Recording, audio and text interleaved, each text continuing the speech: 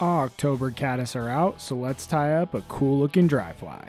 After laying down a thread base, we'll attach some crystal flash. Stick around to the end of the video to find out how you could win a free fly tying kit. Next, we'll lay down a base of dubbing, then a triple decker sandwich of tan, orange, and brown foam. We'll secure it to the hook in 2 spots, fill in the gaps with a bit more dubbing, and tighten down the brown foam all the way to the front. Now we'll attach some brown dry fly hackle and wrap it front to back.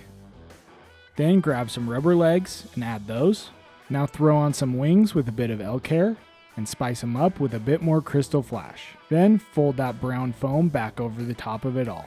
After securing, we'll add a bit more dubbing, more orange foam, and give it a good 4 to 5 turn whip finish. Fish are gonna smack this October yak.